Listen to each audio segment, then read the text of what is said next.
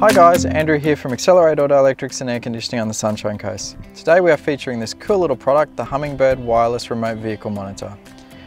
This device is easy to install and can be used with any system that has multiple banks of batteries. The Hummingbird can monitor up to 4 battery banks at once, so it's perfect for caravanners with a breakaway system. If you have a breakaway system and need to constantly monitor the battery for it, which is a legal requirement in some states, the Hummingbird is a great option. In this demo model, we have set it up to monitor 4 battery banks: our main starting battery, the dual battery in the vehicle, the breakaway battery, and the caravan house batteries. To install, you simply need to connect the meter itself to a cigarette socket. It will monitor the main starting battery via the cigarette socket. Then all you do is connect one of these transmitters using the red and black wire to each battery you want to monitor and secure it somehow with cable tie or double-sided tape. It's as easy as that.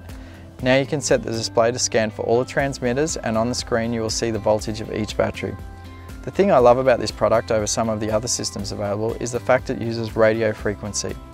This means that the signal is much stronger than other systems on the market, particularly those that use Bluetooth. In our experience, we've had some issues with getting a Bluetooth signal to travel the distance sometimes necessary if the van batteries are in a box or in a cupboard, which is very common. The Hummingbird wireless vehicle monitor is relatively inexpensive, so it's a great option to measure the performance of your entire battery system.